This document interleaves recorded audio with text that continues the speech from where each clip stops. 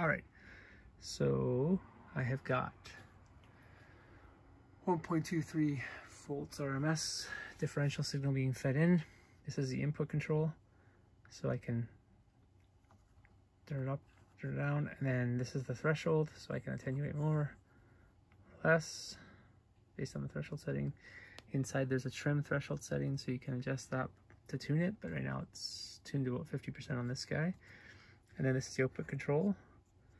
This is the symmetrical or asymmetrical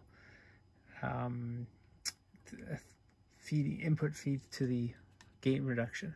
So in asymmetrical mode, that's the classical mode. In symmetrical, it just gives you the negative side and the positive side together. This is just the negative only. So different levels of thresholds basically. And then in here is going to be the tack release switch, selector switch. I'm just waiting for the switch to come.